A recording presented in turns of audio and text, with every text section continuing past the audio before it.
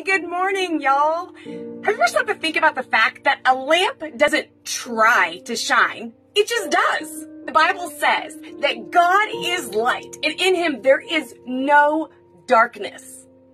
When you choose to walk through life remembering that Christ in me, the hope of glory, it doesn't matter how dark or dismal something may feel. Listen, you can choose to partner with the empowering presence of the Holy Spirit. You can choose to declare, greater is he who is in me than he who is in the world. Hallelujah. So know this today, just like a lamp doesn't have to try to shine, neither do you have to try to shine, because if you've accepted Jesus as your Lord and Savior, he is light and he lives inside of you. And so, just like a lamp doesn't have to try to shine, you don't have to try to shine either. You just get to be you.